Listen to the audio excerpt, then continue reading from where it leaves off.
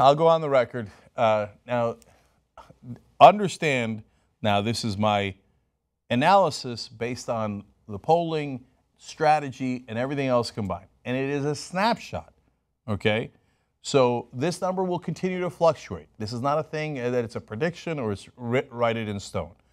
But right now, I have Donald Trump at a 51% chance of winning the presidency of the United States of America.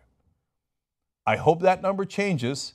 There's a lot of good reasons why it can change, hopefully should change. But right now, as things stand, he's surging.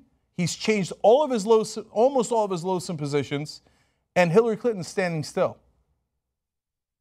Attack. He's starting to attack you like crazy. I'm going to talk about an attack that they launched in the next segment. You've got to counterattack. Don't play defense. Counterattack.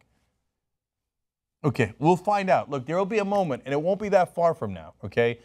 Probably about 2.5 months from now, right? That's way too specific. 2 months, 3 months, 4 months, I don't know. But there will be a moment where I will have a sense, and again, they could scoff and they could do this or that, as to whether she's running her campaign the right way, whether it's aggressive enough, etc., right? And God help us if it isn't. If she decides to play patty cakes or she goes in the wrong direction, she attacks on the wrong things, she plays too much defense, then I'll have a real prediction for you guys. But right now, sitting here at, in the beginning of May, to have Donald Trump at a 51% chance of winning the presidency, absolutely frightening.